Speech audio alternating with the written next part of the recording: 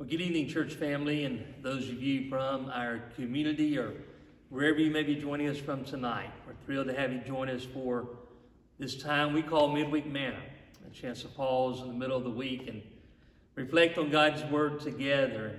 We certainly appreciate you taking a moment to do that with us tonight. We hope and trust your week is going well to this point. You are like me and many of us, I know, a busy week, so it's great to take a few moments to pause and reflect on the Word of God.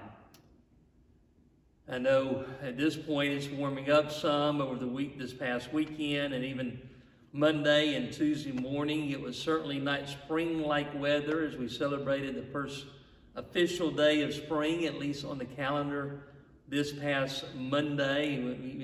In our Midweek Manna video last week, for those of you that were able to join us for that, we talked about the changing weather. And here I am again in recording in a sweatshirt of sorts that reminds us and shows us just how cold this weather is. But the reality is that this past Monday did indeed mark the beginning of spring. And spring is a time of year that I know is a favorite time of year for many people.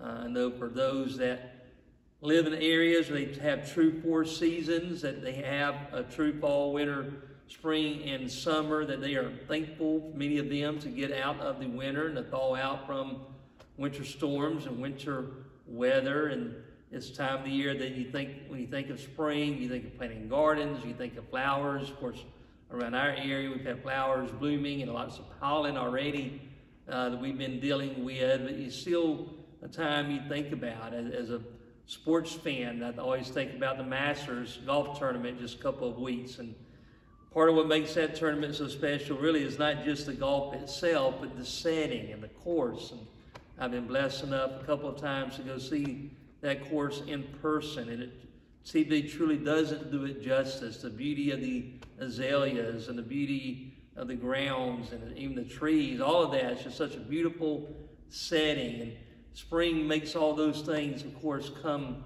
to life. And that's why it is indeed so much of a beautiful setting, or beautiful, or I should say, a favorite season for so many. And even the term, the time change that we had a couple of weeks ago, we referred to it as spring forward as we set our clocks ahead an hour. But just that phrase, spring forward, even brings about the thought and the idea of moving forward, of moving ahead, of moving past the winter season. And you know, we talk from time to time about how the seasons of the year kind of symbolize, in some ways, seasons of life. And the reality is we all go through different seasons of life. Our good moments, maybe our summer moments, our not so good moments, our rough moments, kind of the winter moments, and we can talk about the fall and the spring in between. But when we go through those winter periods in our life, the dark times in our life, we are thankful we're able to spring forward from those, to get past those, if you will.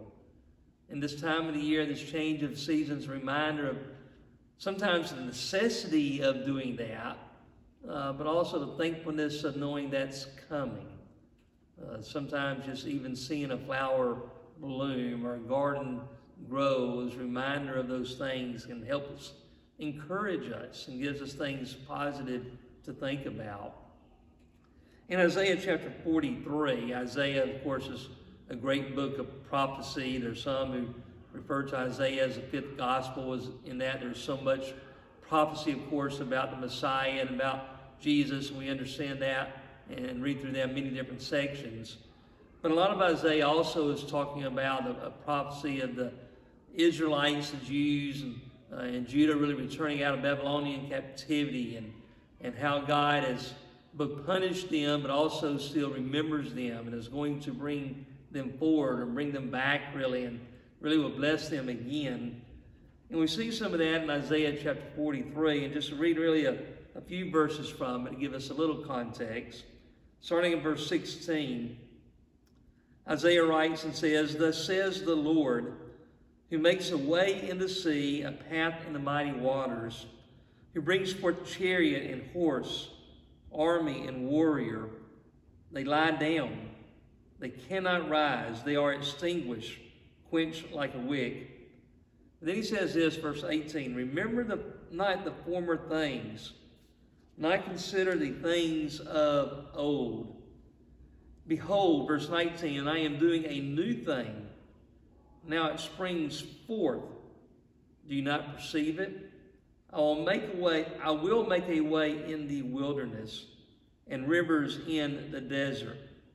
The wild beasts will honor me, the jackals and the ostriches, for I give water in the wilderness, rivers in the desert, to give drink to my chosen people, the people whom I formed for myself, that they might declare my praise.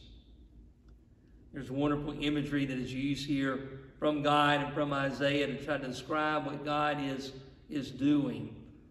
And that there are things that are going to spring forth. There's going to be water in the wilderness. There's going to be rivers in the desert. And those desert animals can be thankful for and look forward to. But it really is not necessarily much a literal aspect as much as it is a symbolic aspect of what he's doing for his people, the Jews, and providing water for them as they've been thirsting and thirst in the Babylonian captivity. But in that he says, in verse 18, if you notice, he says, remember not the things of old. Remember not the former things. You know, the past is funny. We all can remember the past, help us learn from the past. Sometimes we hang on to the past too long and we feel like our best days are in the past. A lot of people say the best years of their life are their years in college, and I understand that. There's certainly wonderful years of mine and my memories as well. Many great friendships were formed and remain to this day, and much freedom and all the things we can talk about from those college years.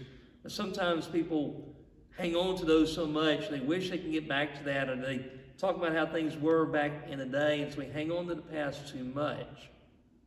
And there's a delicate balance there. And for some people, there's past still a time of grieving. They've lost loved ones, or maybe had years of reminders and remembering. Think about the fact that 3 years ago this month, about this time, we were dealing with COVID and hearing about COVID for the first time, and so many people that became sick and so many people that lost loved ones. And so this time of the year becomes a reminder of those things. And we don't ever want to make people feel guilty about going through the grieving. But there is a point where God is saying here, and I think biblically says in other places, that there is a point in time that we do have to let go of the past, that we have to press forward, that we do put one foot in front of the other. We look at taking one day at a time. We don't ever forget the memories of the past. We don't ever forget the lessons that are learned. And sometimes even for us, that means we have to forgive ourselves for things we've done in the past. And as God brings the spring season in, he tells the Israelites here that he is doing new things, that he's springing forth. He's going forward. And spring seasons and the beginning of spring season, I believe, is a good reminder for all of us that sometimes maybe we need to do that. Of looking at things and things perhaps we've been dealing with in the winter doldrums of our life, and now it's time to spring forward. Paul says this, of course, in a very familiar passage in Philippians chapter 3.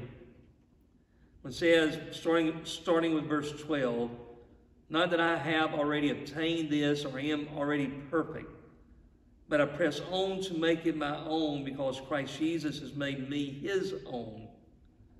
Brothers, I do not consider that I have made it my own, but one thing I do, forgetting what lies behind and straining forward to what lies ahead, I press on toward the goal for the prize of the upward call of God in Christ Jesus. And a lot of times we stop there, but in this passage he goes on to say this, let those of us who are mature think this way. And if in anything you think otherwise, God will reveal that also to you. He goes on to say, only let us hold true to what we have obtained. I think Paul's in part is saying there a mark of spiritual maturity is that mark of learning to forgetting what lies behind, pressing forward to what lies ahead. Noting it's not perfection that's most important, though we strive to be perfect, that it is direction. And as we do come to this new season, it's just a great reminder for us that for some, maybe it is time to set things behind, forgetting what's behind in Paul's words, and straining forward to what's ahead. Let the newness of this season remind us that every day that God gives us is a new day, one that we can be thankful for, one that we have great blessings in the way he blesses us, and one in which, no matter what happened yesterday, no matter what happened last month, no matter what happened last year, or even the last 3 years, we can spring forward, with our focus being on serving God and Jesus, focus being pressing forward to the prize and the goal for the prize of which God, through Christ Jesus, has called us. Well, I hope we are able to all enjoy this spring season. It's just great reminders for us as we see the change in the seasons and the change in the weather. And I know many of us, or many of you, may be hoping for the temperatures to begin and continue to warm up to represent spring. And hopefully that's a symbolic way for all of us in our lives, warming up, if you will, as well.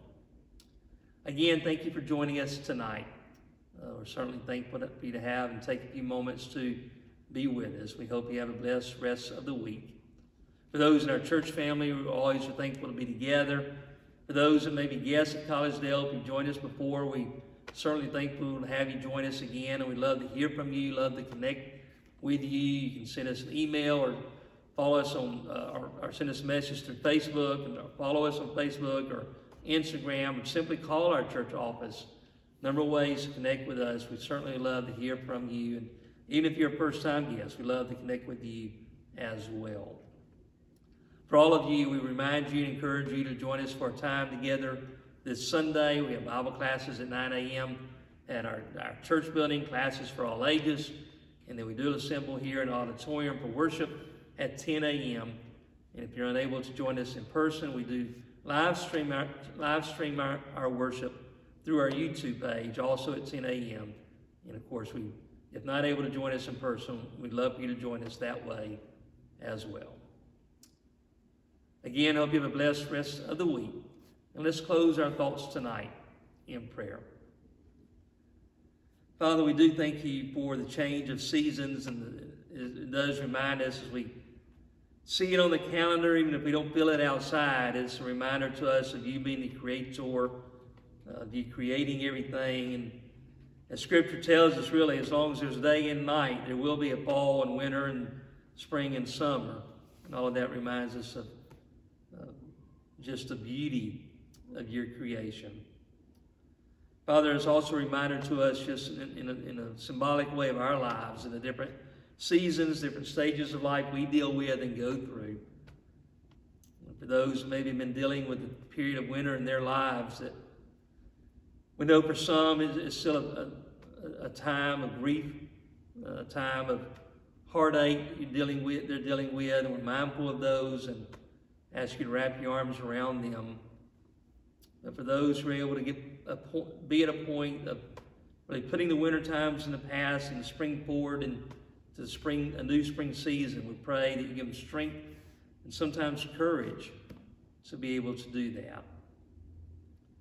Father, we know there are a number of people that, as I mentioned a moment ago, are dealing with loss of loved ones, or going through recoveries from surgery, or going through treatments for cancer, or so many different things that are going on just in our church family alone, and those that we know well. We lift all of them to you and ask you to wrap your arms around them. For all the situations going on around us in our country and the world, we, as always, lift those to you. We're mindful of the situation in Ukraine, among other places, and we just ask for hearts and minds to be softened in a way for peace to come there soon. And Father, as always, we pray that you allow the leaders of our community and our state and our country and our world to have their hearts and minds open in a way that they will make decisions that will allow us as your people to live the kind of lives you desire us to live, and to have opportunities to share with others good news about your Son, Jesus. We pray all this in your Son's name. Amen.